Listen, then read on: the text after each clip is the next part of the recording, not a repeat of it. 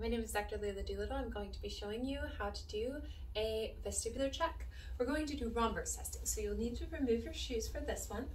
And you also need to have either a pad or a little cushion like this, or you can use just a couch cushion. So what you're going to do is you're going to stand on the pad and you're going to put your feet together very close. And then once you get oriented, then you're going to close your eyes. And what you'll do is you're going to move your head in each direction. And what you're going to analyze for is where your sway is, which direction your sway happens the most. So we just went right, now we're going left, then we go back to straight. We last about 3 seconds in each position.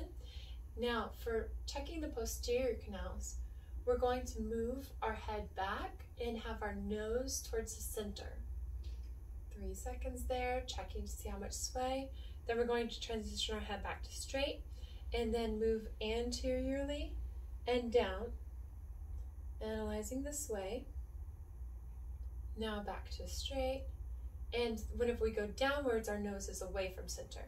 So now let's measure the left posterior. Nose is towards the center. And we're just holding, watching for the sway. And then back to straight. Now left anterior canal is with our nose away from center and down. Okay, with each of these, we're going to just be watching to see which way the sway happens the most, or feeling which way the sway happens the most. It's best if you have somebody that's watching you to make sure that if you do sway too much or you fall over, that they can help catch you. But make sure that if you do feel yourself sway, then just go ahead and step off and get more comfortable. You can even, if that's too difficult and you have sway in each different direction and it's just not working for you to measure and analyze, then you can do it on solid ground. The Romberg testing is the name of it. You can do the Romberg testing on solid ground, but it's best on the cushion if you are able to do that, because that will give us a more accurate diagnostic of exactly how the vestibular system is balancing.